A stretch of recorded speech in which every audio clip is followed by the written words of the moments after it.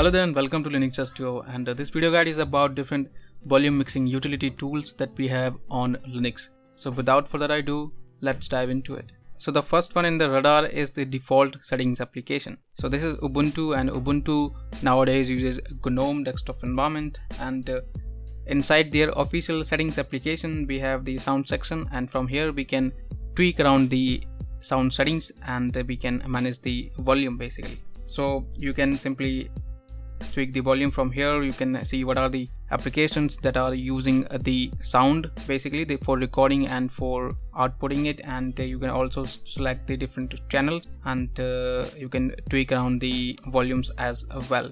The only thing that I particularly do not like about it is that only shows this bar over here, and I kind of get confused like what is the percentage over here, because in my mind I have a particular percentage that I would like to use for my microphone, and that doesn't show up over here, which is why I use this another utility that is available for Linux.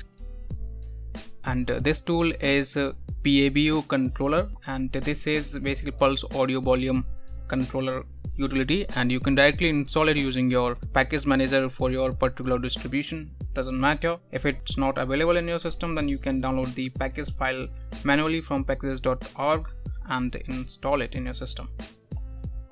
So I also have this one.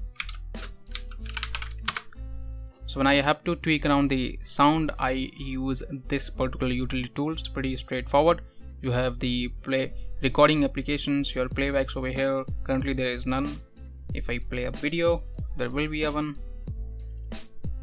So now you can see the SM player is running in the background. So this is over here, and the good thing about this is that it also shows you these numbers, so I can simply tweak around the particular settings, the specific one which works for me fine, and I can simply set it there. So this is more precise and accurate, gives you more control over the volume, and it also has like the configurations so that you can choose different channels. So this is the another tool that you can get in your system. Another one tool that I came across recently, and which is why I'm making this video, and that tool is this one, and this is Mixer, and this is a modern take on the same utility tool. So it is more minimalistic and modern looking. Essentially it does the same job as the other two applications.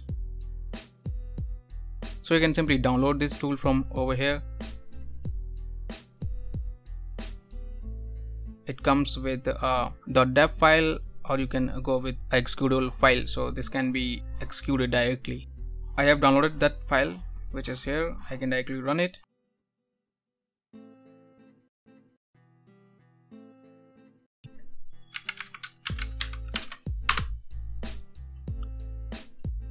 So this is the tool.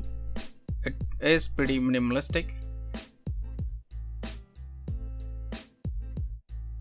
You may think this tool does not have all these features that are listed in this particular utility, but you would be wrong, because this has all the features, but it is pretty minimalistic, so you just don't realize these all features are already over here.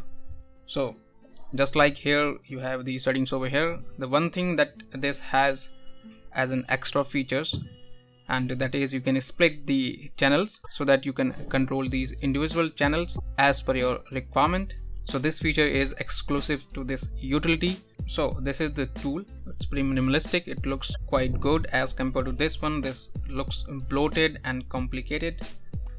So this is the tool. It's very easy to give it a try. Just download the file, make it an executable, and execute it. Let me know if you use any different utility application in the comment section below, and I would love to give it a try. Subscribe to the channel if you are new, and I shall catch you in the next one. Till then, take care and keep enjoying Linux.